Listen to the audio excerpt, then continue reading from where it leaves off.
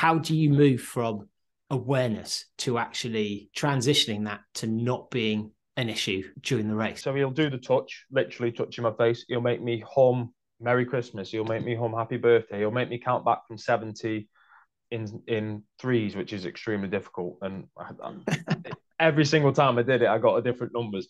And then he'll ask me race fears, race scenarios, what's in your head right now?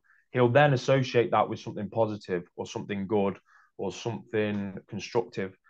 What's your positive? Yeah, I suppose it'd just be sitting with my wife and my dog having a coffee and a cake, to be fair.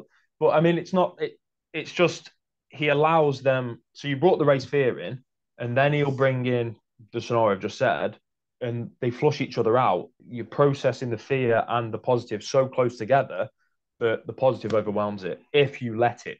And I did let it.